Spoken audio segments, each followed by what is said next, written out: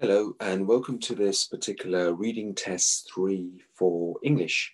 So in this particular reading test, you have in total about 40 plus questions to answer, and you've got short passages for each questions that you're going to answer.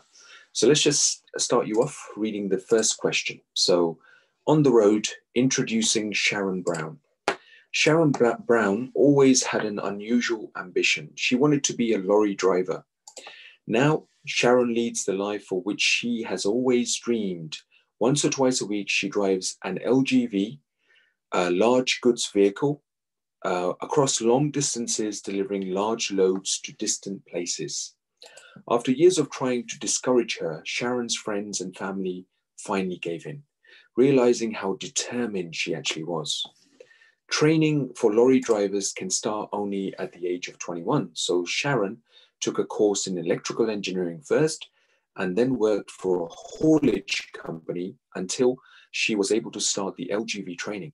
Later on, she took a test that allowed her to drive articulated lorries. She passed all her tests first time round.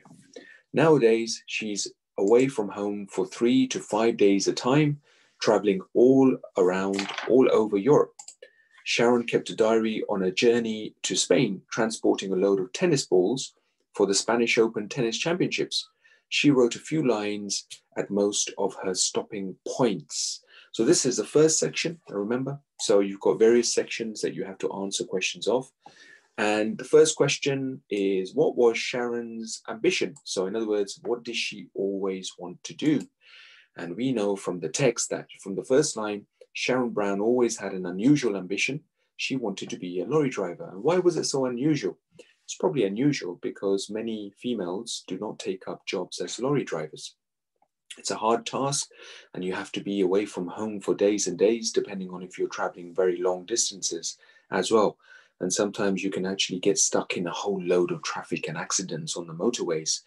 And it's not exactly the fixed hours. So in this case, what was Sharon's ambition? She wanted to be a lorry driver. So she was very ambitious. And she thought to herself, if the men can do it, why can't I? And good on Sharon Brown. So good luck with this. Try your best. Make sure you do read the extracts in detail. And we'll go through all the questions together like we do in our follow-up class. Good luck.